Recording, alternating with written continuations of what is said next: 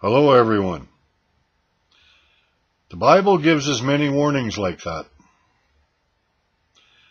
Like Peter gave concerning Paul's writings.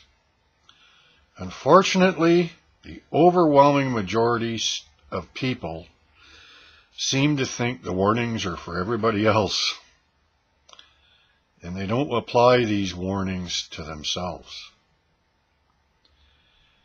Because of this warning, you would expect people to treat Paul's writings with great care, but they don't. It just so happens that the verse we're talking about is in a context where Paul is warning the Corinthian Christians by using Israel as an example. Israel had blessings from God, spiritual food, manna from heaven, spiritual drink, water from a rock. And yet God cut them down for idolatry. And Paul gives some other examples of their sins and how God severely judged them. And Paul is telling the Corinthian Christians, just because you have spiritual blessings like water baptism and the Lord's Supper, doesn't mean God won't do the same to you. God will judge you for your sin. So, let's have a look at this passage. 1 Corinthians 10:4, they drank from the spiritual rock that followed them, and that rock was Christ. And so you see Trinitarians just reading this verse, and they have a vague idea what the context is about. And so they'll say, see, Jesus pre-existed. There was a pre-incarnate God the Son. So we're going to see why this won't work and what Paul is really talking about in this passage. First of all, take a look at verse 9. Sometimes when Trinitarians make this claim concerning verse 4, they'll try to buttress their claim with verse 9. Neither let us test Christ, as some of them did, and perish by snakes. He's talking about ancient Israel. And they'll say, see, Jesus pre-existed. There's a big problem there, though. Some manuscripts read Christ, but the best manuscripts have Lord, not Christ. Trinitarians seem to think their personal desires and biased opinions are useful evidence. When it comes to these manuscripts, they're not. Unless you can absolutely, without a doubt, prove that your manuscript is the authentic one, you got nothing. Zero. You got nothing. Dreaming up all kinds of justifications doesn't cut it. You have to have absolute proof or you have no evidence whatsoever. And Trinitarians can't seem to get this through their head. So I want to read this through.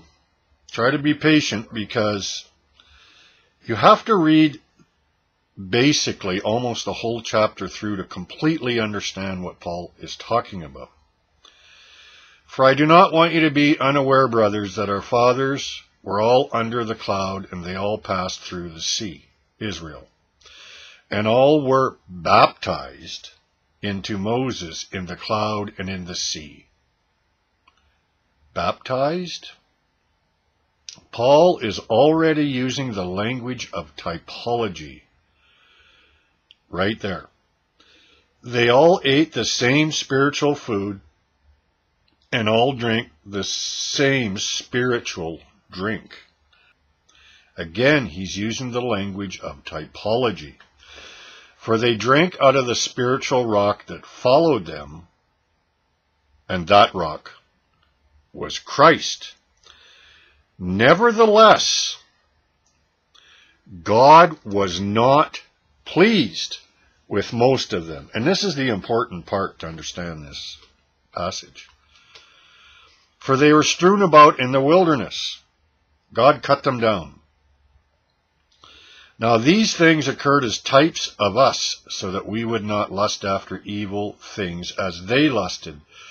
Do not be idolaters like some of them were. As it is written, the people sat down to eat and drink and got up to play, or were involved in revelry or whatever.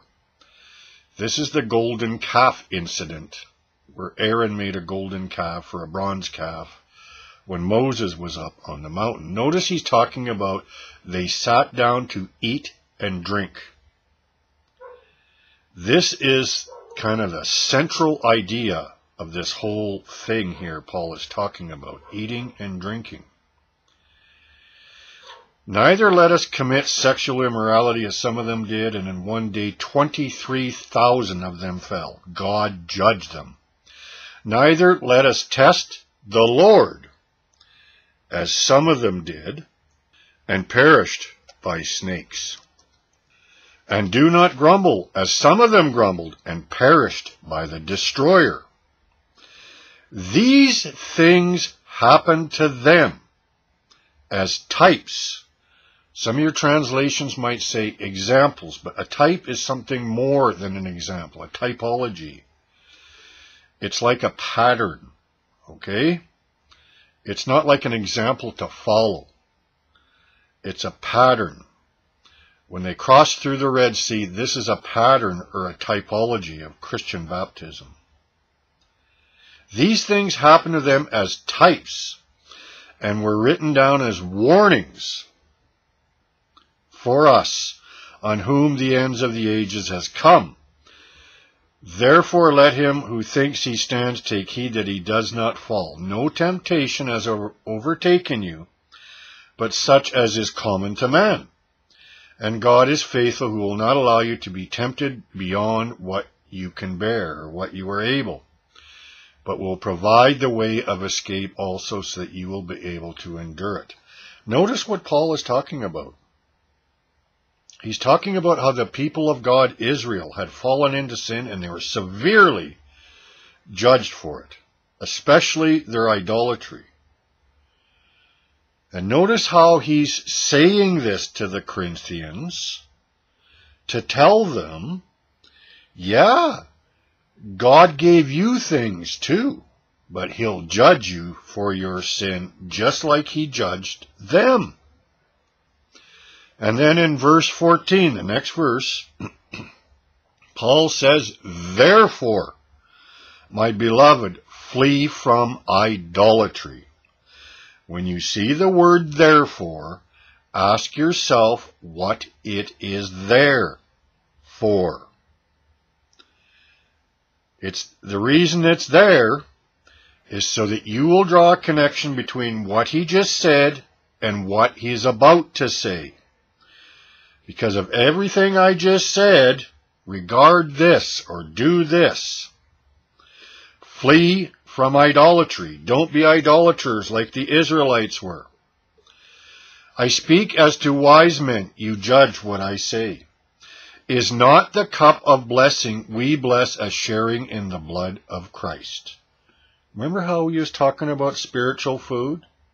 Is not the bread which we break a sharing in the body of Christ? Spiritual food and spiritual drink. Since there is one bread, we who are many are one body, for we all partake of the one bread. What do I mean then? That a thing sacrificed to idols is anything? See how that's still what he's talking about? Or that an idol is anything? No. But I say that these things which the Gentiles sacrifice, they sacrifice to demons. He's talking about food sacrificed to idols. They sacrifice to demons and not to God, and I do not want you to become sharers in demons. You cannot drink the cup of the Lord and the cup of demons. You cannot partake of the table of the Lord and the table of demons? Or do we provoke the Lord to jealousy? You can't commit adultery, in other words. You can't play with demons and be a follower of Jesus at the same time. You can't serve Jesus and serve demons. No one can have two masters, or he will hate the one and love the other. It's very important to see the context of what Paul is talking about here, to fully grasp what he's saying in 1 Corinthians 10. Let's go back to the context. Do not be idolaters. The people sat down to eat and drink. What were we just talking about with communion or the Lord's Supper? Eating and drinking. And got up to play. What does Paul say up at the beginning of the chapter? Spiritual food, spiritual drink. You see all that? This is very important to see how he's talking about this eating and drinking, and he's got as an underlying theme food sacrificed to idols. He started this back in chapter 8. Now, concerning things sacrificed to idols, we know that we all have knowledge. Knowledge makes arrogant, but love edifies. Or knowledge puffs up, but love builds up. If anyone supposes that he knows anything, he has not yet known as he ought to know. But if anyone loves God, he is known by him. Therefore, concerning the eating of things sacrificed to idols, we know that there is no such thing as an idol in the world. In other words, they're not real. And that there is no God but one. See, the idols aren't real. There's only one God, one true God. For even if there are gods, whether in heaven or in earth, or indeed there are many gods and many lords, yet for us there is one God, the Father, from whom are all things, and we to him, and one Lord Jesus Christ, through whom are all things, and we through him. Next time you read 1 Corinthians 8:6, keep in mind what Paul is talking about. He's talking about food sacrificed to idols. However, not all men have this knowledge, but some, being accustomed to the idol until now, eat food as if it were sacrificed to an idol, and their conscience, being weak, is defiled. Okay? So way back in chapter 8, Paul began talking about this food sacrificed to idols. And when we get to chapter 10, he's still got this on his mind.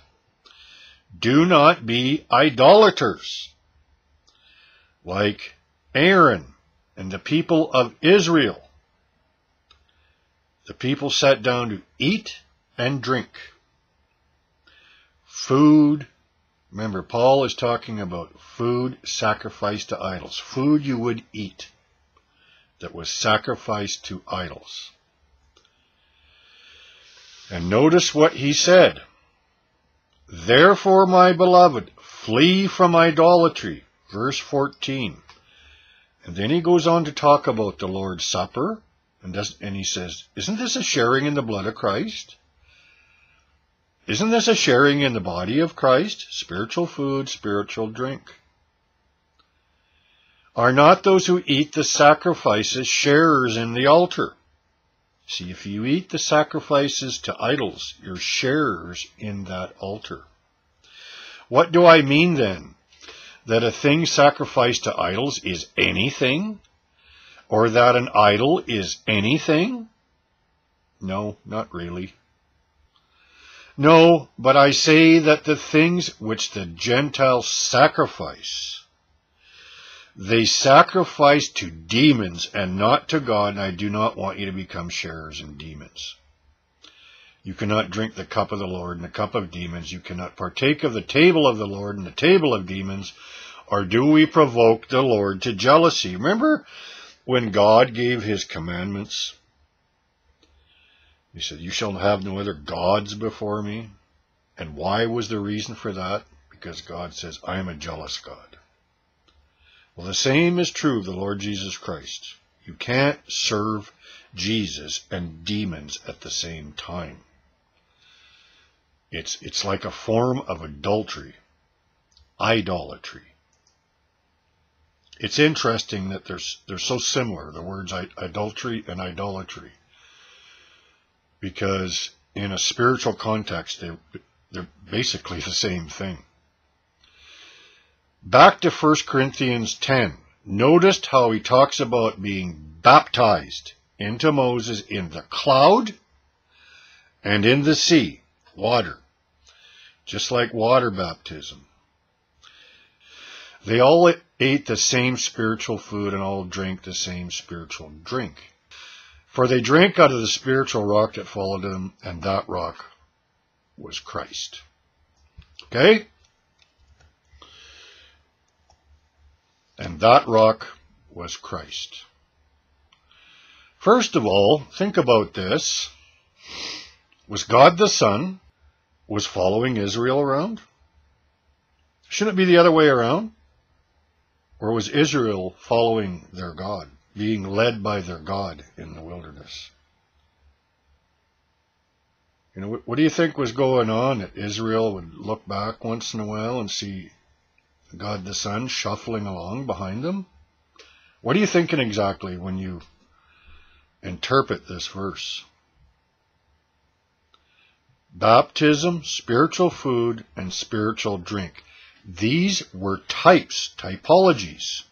Notice how Paul says that. Typologies of us who have water baptism, Christian water baptism, spirit baptism. They ate spiritual food and drank spiritual drink. So do Christians. See, he's drawing these analogies to show Israel, or to show the Corinthians, that Israel had these things, and God severely judged them. So that the Corinthians can see clearly, yeah, we have these spiritual blessings too, but like Israel, we can be severely judged too. If we commit idolatry, and we do things like share the cup of demons and think we can share the cup of the Lord and the cup of demons, and we'll end up in idolatry. These things were types. Baptism into Moses through the Red Sea, spiritual food, manna out of heaven, spiritual drink, water from the rock. So they drank out of the spiritual rock that followed them. Well, where do we find this in the Bible? Well, we find this when Moses whacked God with his staff, according to Trinitarians. Because they're trying to claim that rock was Christ, God the Son. And there was no water for the people to drink. Therefore, the people quarreled with Moses and said, "Give us water that we may drink." And Moses said to them, "Why do you quarrel with me? Why do you test the Lord?" But the people thirsted there for water, and they grumbled against Moses and said, "Why now have you brought us up from Egypt to kill us and our children and our livestock with thirst?" So Moses cried out to the Lord, saying, "What shall I do to this people? A little more, and they will stone me." Then the Lord said to Moses, "Pass before the people, and take with you some of the elders of Israel, and take in your hand your staff with which you struck the Nile, and go. Behold, I will stand before you there on the rock at Horeb, and you shall strike the rock, and water will come out of it, that the people may drink." And Moses did so in the sight of the elders of Israel. Exodus 17. They drank water like we drink water, but the water miraculously came out of this rock. And Trinitarians are trying to say that rock was Christ. So Moses whacked God the Son to get water out of him, apparently. And Moses also whacked God twice when he was only supposed to speak to him to produce water. Take the rod, and you and your brother Aaron assemble the congregation and speak to the rock before their eyes that it may yield its water. So Moses was supposed to command God the Son to yield water. Kind of order God around there. You shall thus bring water for them out of the rock, and let the congregation and their beasts drink. So Moses took the rod from before the Lord, just as he had commanded him, and Moses and Aaron gathered the assembly before the rock. And he said to them, Listen now, you rebels, shall we bring forth water for you out of this rock? Out of God the Son, you think?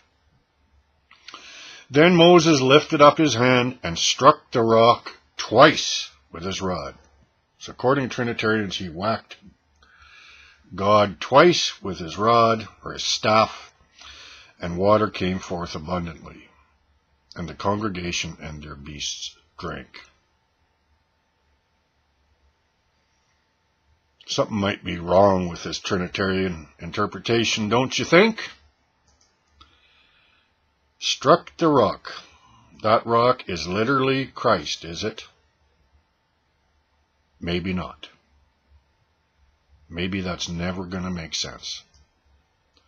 Maybe it's a typology of Christ. Maybe that'll make sense, because that is what Paul is talking about. Typologies. Baptized into Moses, spiritual food, spiritual drink, just like you Corinthians have in the Lord's Supper. Types, typologies. They had these things, yet God judged them for their idolatry. And that's a typology for you Corinthians too.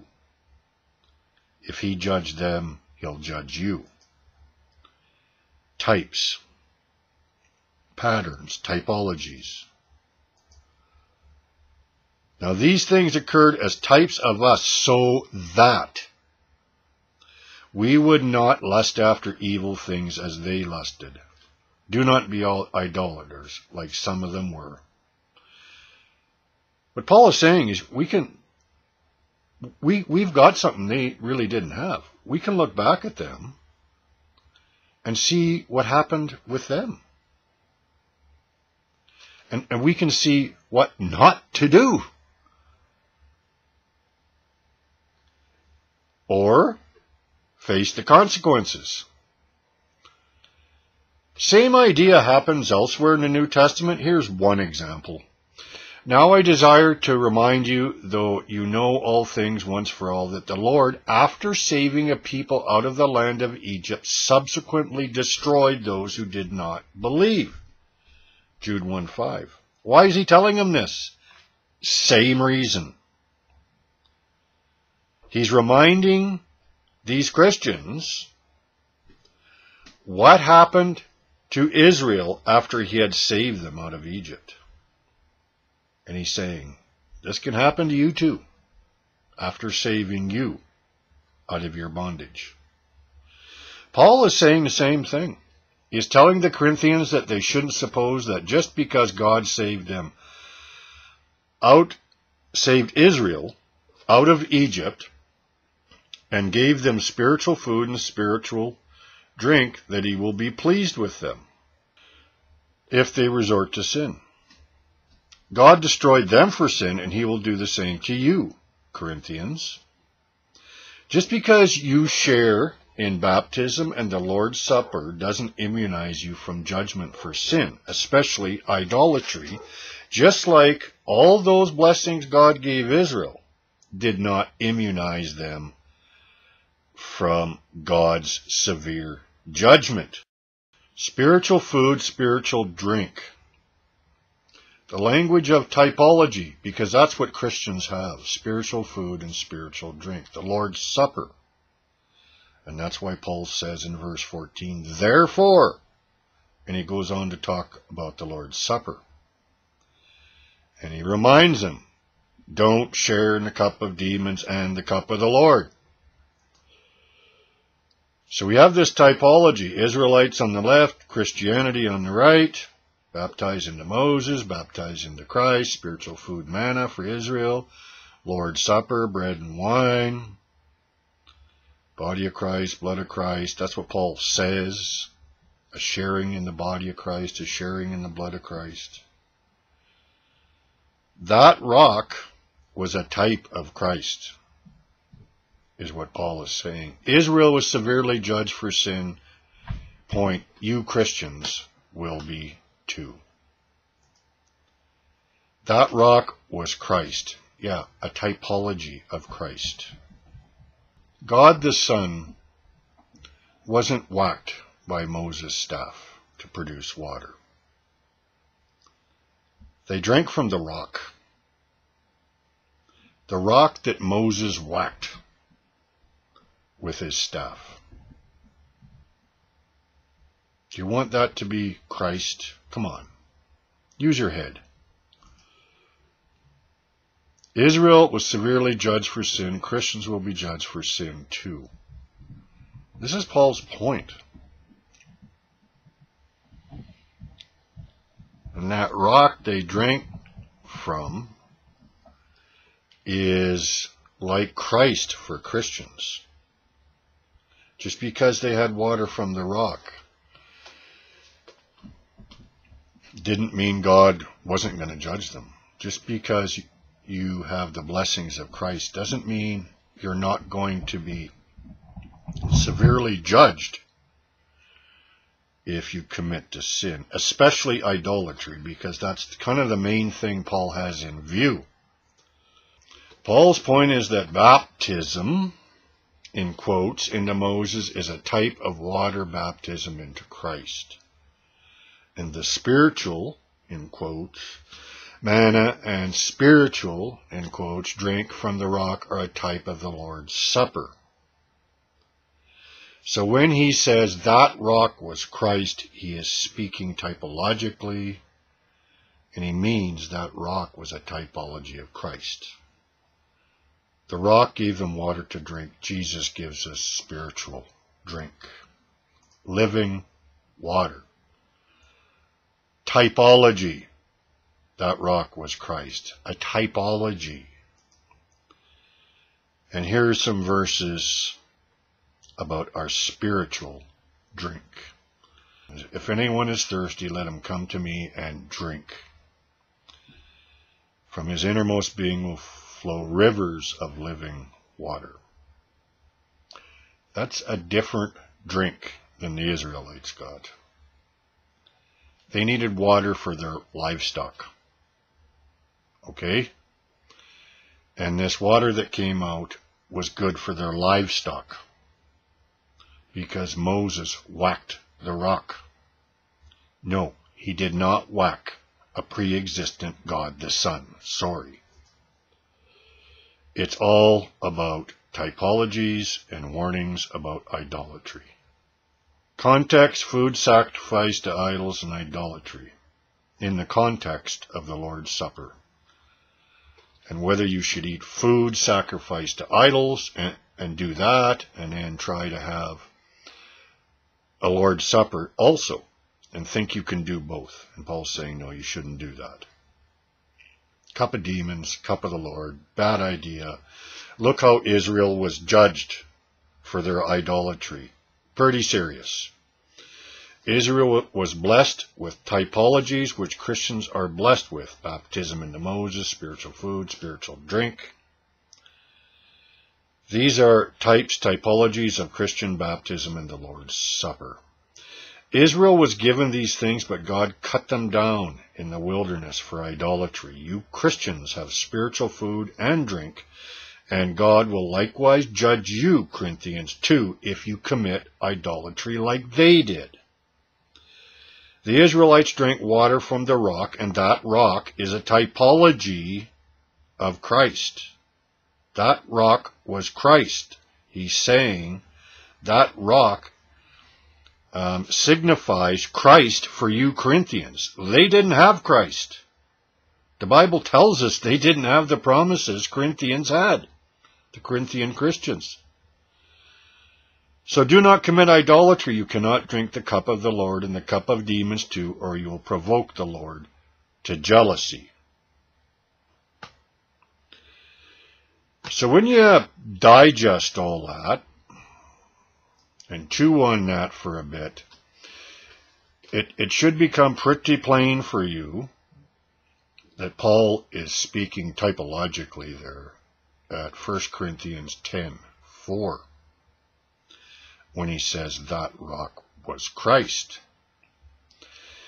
And if you read in your Bible, in Galatians also, Paul says the Jews were under the law until Christ came. Now that Christ has come, you are no longer under the law, basically, is what he says. Galatians chapter 3. Paul's pretty contradictory if he was telling people that there was a pre-existent Christ following Israel around in the wilderness. But Moses didn't whack God the Son with his staff, did he, to get water out of the rock? We know that's not true. And if we just appreciate what Paul is talking about in context, it becomes pretty clear what he means. And if you take that warning from Peter about misunderstanding Paul to your own destruction, might help you a lot if you apply that to yourself instead of everybody else. God bless you.